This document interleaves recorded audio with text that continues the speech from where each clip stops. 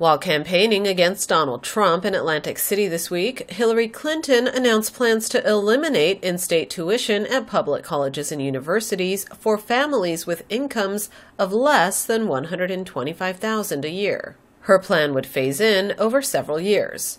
At first, it would cover students whose families make $85,000 a year or less. The threshold for free tuition would climb by $10,000 a year until it hits $125,000 in 2021. Clinton also ramped up her pledge to eventually provide debt-free public college. She outlined her plans for a 3-month moratorium on paying back federal student loans, a move that would give students and their parents some breathing room to restructure or refinance high-interest loans to take advantage of today's lower interest rates. The moratorium could potentially be carried out through an executive order if Clinton is elected.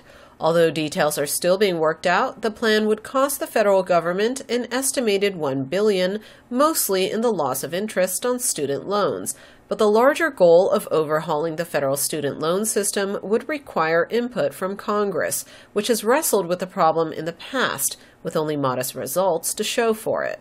Mounting student debt is one of the toughest problems confronting lower and middle-income families and has contributed to a staggering $1.3 trillion annual student debt.